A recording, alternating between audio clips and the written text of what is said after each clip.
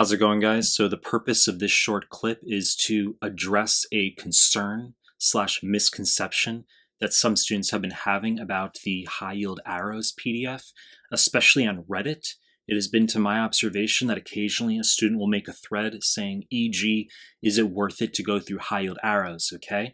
And then some students will make a couple comments that I just want to quickly address here. Very fucking important, okay? So before we get started, please subscribe to my channel. I really appreciate it. Give the video a like. I really appreciate it. Find me on Instagram at Mehlman_medical, MEHL_medical. Link is down below. Find me on Telegram.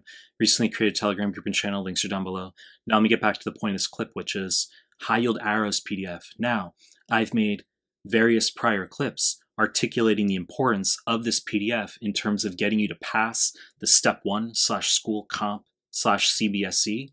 And I've discussed how you need to close the gap on e.g. the 160s, 170s, get you up to 210. Now, of course, step 1's pass fail now, but when we want to close that gap, save you fucking time, so you're not off studying obscure, superfluous information, high yield arrows encapsulates that information fucking excellently, okay?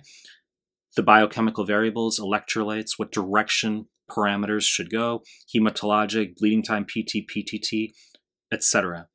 Now, the misconception that some students have been having is, as I said before, a student might make a thread saying, is it worth it to go through high yield arrows? And some students will reply, I came out of my exam, I only had 2 arrow questions or 3 arrow questions. And the misconception is, it's not that you're going to go into your exam and get 50 fucking arrow questions where you literally have up or down arrows as your answer choices.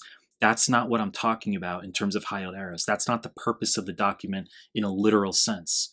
Recognize that when you get a vignette on the exam, they might give you serum versus urinary osmolality when we're talking about DI, SIDH, psychogenic polydipsia. They might give you potassium, sodium, bicarb pH when we're dealing with an aldosterone-related question. So those are the concepts you need to know. The same concepts embedded within a vignette where the question itself has nothing to do with actual up or down arrows as the answer choices, okay? So that's the misconception I want to clear up, is that you're not going to get 50 fucking arrow questions. And I just bring some elucidation to this because, as I said, it's been to my observation that repeatedly, especially on Reddit, people have had some concerns about the number of arrow questions that are going to show up on their real deal. No, you're not going to get 50 fucking arrow questions, as I said, okay? It's the concepts that are embedded / integrated within the vignettes.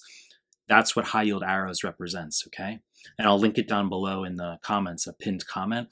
Very fucking important to get you through the step 1 / school comp CBSE. You know the deal. I'm going to continue to make more content. If you like my stuff, subscribe to my channel. And I appreciate your time. That's it.